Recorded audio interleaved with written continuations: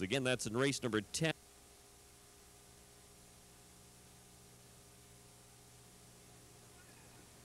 Last one, Flex Jet. They're in the gate. They're off. From the inside, Northwest Hill, Miner's Trick get out with Bo Barley and Flex Jet. Then Italian Pride and Basil's Rhythm. Northwest Hill leads the way early. Flex Jet is second up on the outside. And then it's Bo Barley and Miner's Trick, followed by Italian Pride and Basil's Rhythm, the early trailer. They're into the turn. And Northwest Hill leads the way, 24 flat the opening quarter. It's Northwest Hill by 2.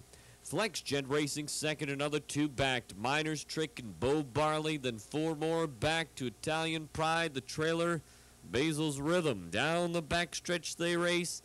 Northwest Hill, the leader by a length. Flex Jet second up on the outside, another length to Miner's Trick and Bo Barley. Then it's Basil's Rhythm and Italian Pride, 48 flat for the half a mile to race. Northwest Hill still leads by a length. Flex Jet is second up on the outside.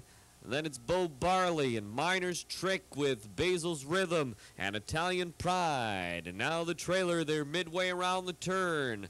And it's Northwest Hill and Flex Jet just about even up. Bo Barley is up from the outside, trying to go 3 wide. Then it's Miner's Trick, Basil's Rhythm, the trailer, Italian Pride. Top of the stretch they come. Northwest Hill from the inside. It's Flex Jet, Bo Barley, Basil's Rhythm, and Miner's Trick. Here they all come for home. Northwest Hill down on the rail. Flex Jet, and then it's Basil's Rhythm from the outside. Bo Barley, and going best of all is Basil's Rhythm from last to first. It's Basil's Rhythm in front here. Flex Jet for second. Bo Barley takes third. Now entering the winner's circle, the official winner, number 4, Basil's Rhythm. It's owned by the partnership of Caveza, Stathis, and Maniatis, trained by Arthur Maniatis, and ridden to victory by jockey Taylor Hole. That's the riding double today. 2 winners on the afternoon for jockey Taylor Hole.